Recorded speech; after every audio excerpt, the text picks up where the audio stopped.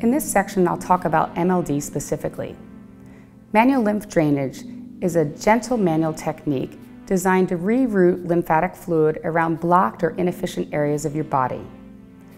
It combines gentle stretching of the skin along with deep techniques such as breathing to stimulate your body's own natural lymphatic function.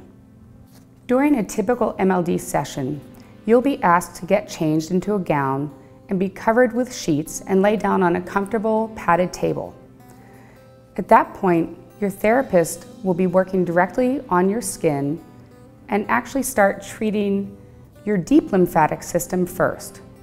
The deep techniques of manual lymph drainage involve a specialized deep breathing technique such as diaphragmatic breathing.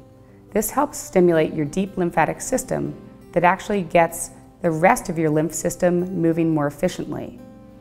Then areas of your body that are healthy are treated first. And this is why we reroute fluid around the blocked areas into the healthy tissue, thereby decongesting your involved area of the body. When working on the limb itself, the techniques are very gentle and involve a slow rhythmic stretching. We call this a working phase, and that helps move the lymph fluid along the lymph collectors. Then there's a relaxation phase.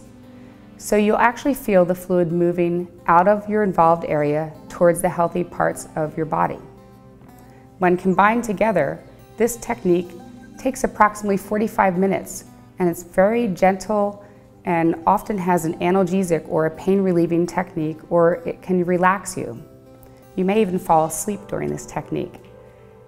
At the end of your regular MLD session, your therapist may employ some deeper techniques to break up fibrotic tissue, which is a scarred tissue that can accumulate in your limb. And these techniques will help reduce that.